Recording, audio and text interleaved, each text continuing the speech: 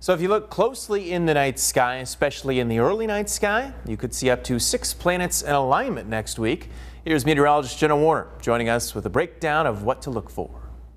That's right. Lots of fun things going on in the night sky. We'll talk about that alignment that's happening this time next week in just a second. But first, there's also Mars out there that is going to be its brightest and biggest that we'll see in our night skies on January 16th. That's because its closest approach to Earth is occurring the night of the 15th to the 16th. And also it's in opposition from the Earth. So the sun is on the other side of Earth and then Mars is on that other side. And that happens about every 2 years. You can see a lot of details of Mars if you look at it from a telescope or using other high-powered devices that you wouldn't normally see. Now also coming up this Friday and Saturday, we have the conjunction of Venus and Saturn. That means that Saturn and Venus will be the closest together in their approach from our view in the night sky. This is best viewed early in the night sky. Now after the 18th, they'll start to move farther apart from each other. Then of course, this time next week, January 21st, we have the alignment of 6 planets. Now the alignment itself is not special. In fact, most of the time we see a few planets in the sky,